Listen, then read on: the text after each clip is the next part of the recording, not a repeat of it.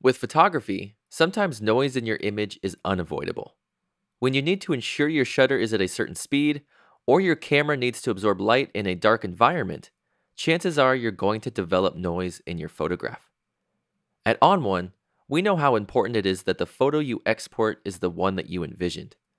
That's why we've developed a powerful AI-driven tool for removing all of the noise in your photographs, regardless of the genre that you're shooting or the ISO that you're using.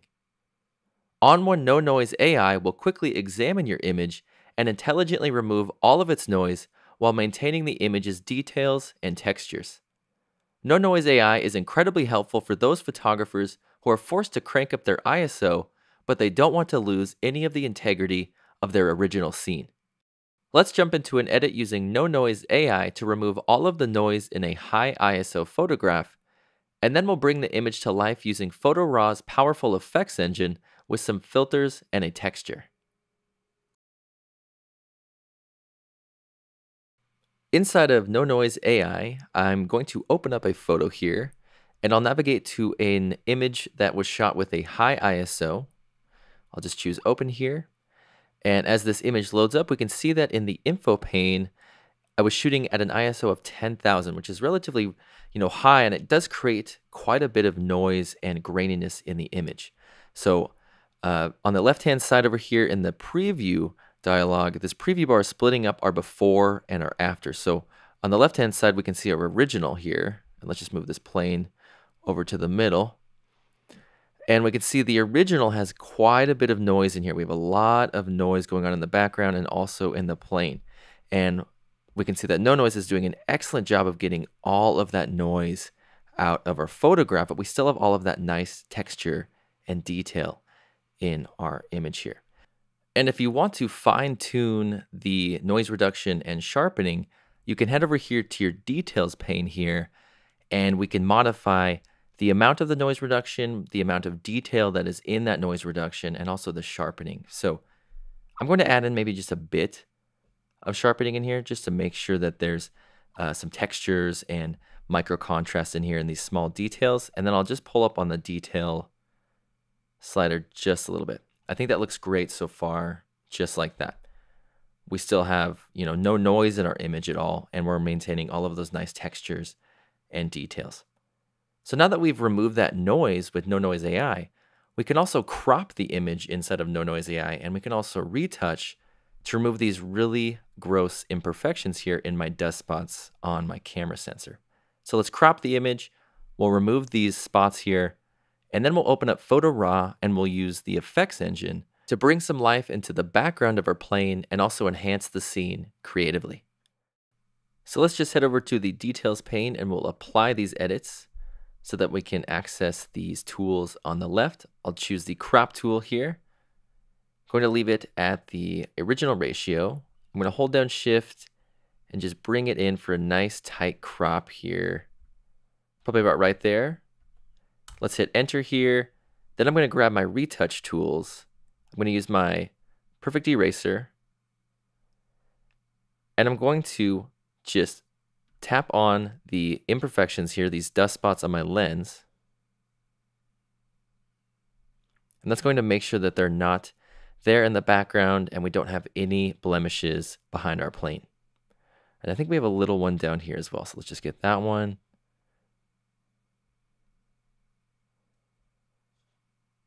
And there we go.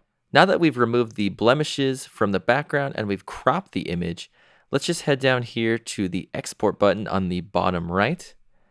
And in the export dialog, I'm just going to make sure that I don't have any export presets selected here. I'm just going to deselect that so that I have a kind of blank slate on my export options.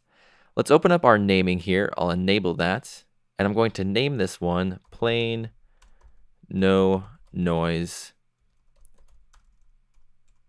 after. So I have my naming the way I want it. Now let's choose a destination. I'm just going to choose the same folder that I was using earlier. Now I'm going to go down to file type and I'm going to make sure that I have JPEG selected. I just want a nice JPEG, a small file to work with, and I'm just going to take it into Photo RAW and use the effects engine to really give it some life. So let's use a JPEG here. I'm going to use the compression slider to pull it up all the way to 100 so we have all of the detail in that we need. And everything looks good here. One thing I want to do is just choose Show in Finder to make sure that it is exported right when it's done. So once it's done exporting, it'll pop up in my Finder so that I can see that it's exported and I know where it's at. So now let's choose Export, and I'll see you inside of Photo RAW. And now inside of Photo RAW, I have my original photograph with the noise in it, and then I have my image with no noise at all. So let's just select the no noise after photograph, and I'll go over to the edit module here. I'll select edit.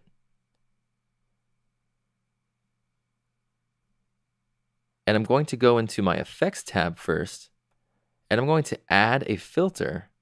And let's add the textures filter here and bring on some nice clouds behind our plane.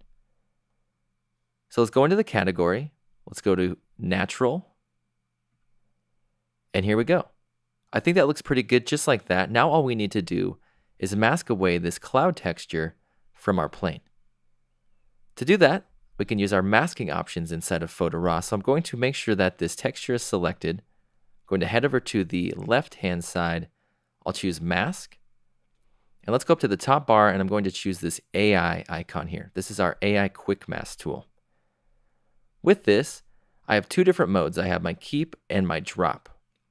I'm going to choose drop first, and I'm going to use this brush here to brush in red all of the areas that I want to remove from the mask. And I don't want this filter applied to my plane, so I want to remove this area from the mask.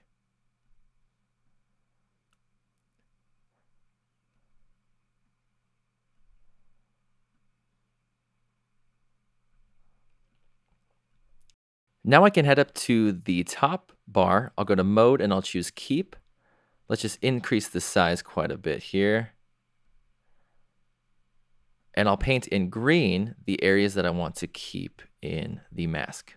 So basically all of the background here behind the plane. Let's just head up here and choose apply. And we can see in red that this is the area that it's removing from the mask, and in green we have the area that it's keeping in the mask, which it looks great. So let's just go up here to done. And now in our textures filter here, we can view the mask, and we can see it's removing all of this texture filter from that area on our plane. Well, now what we can do is we can use this mask we've created and really stylize this photograph while protecting the plane and modifying the background, or modifying the plane and protecting the background. So let's copy this mask that we've just created. Let's view the photograph. I'm going to add another filter, and I'm going to add the tone enhancer filter. The reason I want the tone enhancer filter is because I want to selectively apply a little bit of tone enhancement to this plane. So first things first, let's go into the masking options for that tone enhancer filter. Let's paste that mask that we just created. Let's invert it so that the white is now applied to the plane, because remember, white reveals and black conceals. We need this revealing the tone enhancer on the plane. We'll view the photograph now, and what I'm going to do here is just pull up on the shadow tones a little bit, and that's just going to add in a little bit more light in here on the bottom of the plane so it matches our scene a bit more. We can also add in a little bit of exposure if we need to, but be careful because it could come off too bright for the background. But I think that looks okay. We might add in just a little bit of contrast here to make sure everything looks nice and detailed. So let's just turn this off to make sure everything looks okay here. And I think that looks a lot better. One thing we can do is just modify the opacity for this tone enhancer filter to make sure it looks natural. So that looks good just like that. I think the clouds are doing a great job back there. One thing we can do with this photograph to spice it up a bit more is we'll add a filter, and we'll add the LUTs filter. And let's just use a nice, bright, fun LUT here. I really love this one here, this Bernag one. Just like that. It does add in a bit more exposure to these clouds here, but it adds in a fun, almost moody-esque vibe to the scene, which I really dig. And we can also pull back on the opacity to go back to the original look if we need to. Now let's just stylize the outer edges of the scene by going to our borders filter here. And I think that looks great so far, just like that. One of the borders that I've been really liking lately in here is in the category of film. It's the film category, and in the border menu, it's this 35mm dirty 001. And I really love it, especially for this shot. It does give it a sort of vintage vibe, but it doesn't take away from, you know, the bright LUT look that we've created. Another one that I really like in these borders here is just the simple white border. I really love it. And the great thing about it is we can come down here to our transform and we can pull up or down on the scale to make this border a bit thicker or slim it down a bit. So let's look at our before image. So this is the image that we created with no noise. We removed all of the noise in our plain photograph, and then we took it into Photo RAW and used the effects engine to stylize it a bit and add some life in the background, and now we have this photo. So that's how to use ON1 NoNoise AI to remove all of the noise in an image taken with a high ISO and then bring it to life using the powerful effects engine inside of Photo RAW. If you want to learn more about ON1 NoNoise AI or other ON1 editing products, head over to our website at www.on1.com.